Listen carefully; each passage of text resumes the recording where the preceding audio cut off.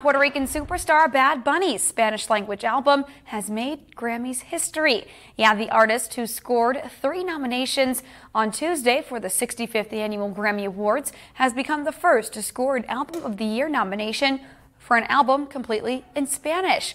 Un Verano Sin Ti, which translates to A Summer Without You, is also the first album to receive an Album of the Year nomination at both the Grammys and Latin Grammys, the latter of which will be held on Thursday. In addition to his Album of the Year nod, Bad Bunny scored nominations in the Best Pop Solo Performance category.